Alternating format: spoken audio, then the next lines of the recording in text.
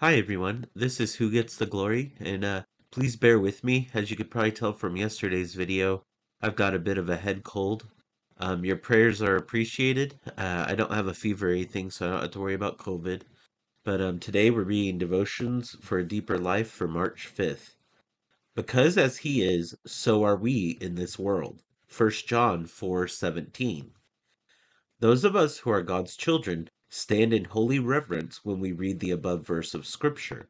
It can only mean one thing: the image, character, and holiness of Jesus Christ are in his sanctified ones.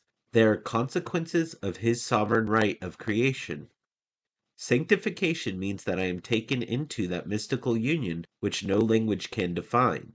Beloved, now we are the sons of God, and it doth not yet appear what we shall be. But we know that, when he shall appear, we shall be like him, for we shall see him as he is. 1 John 3:2.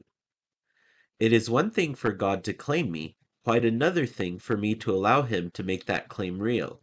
It is one thing to realize in speechless wonder that I can be sanctified, that my heart can be turned to worship, but it is another thing to tell God that I want him to realize his claim in me.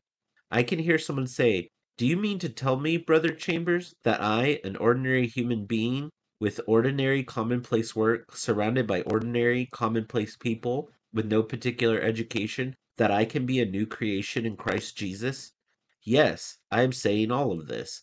Let God realize his claim in you. Let Jesus Christ make his creation good in you. Prayer thought. Create in me the attributes of righteousness, Lord, which will identify me as your child.